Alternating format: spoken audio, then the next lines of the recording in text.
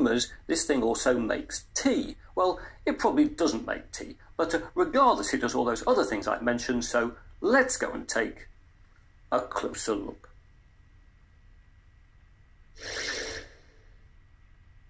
Right, here we have the Argon 1 case for the Raspberry Pi 4. And this costs about $25 or £21, although the price does seem to vary quite a lot between different vendors.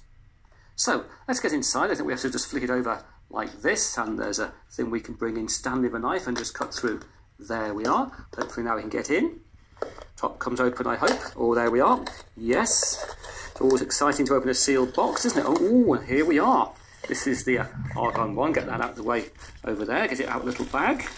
Crinkle, crinkle. There we are. I think the top here is aluminium. It's a metal top of the case, and the base is transparent. All we've got inside, sort of by accident. And there was also here, this I think is an extender board for HDMI and audio. Let's get that open.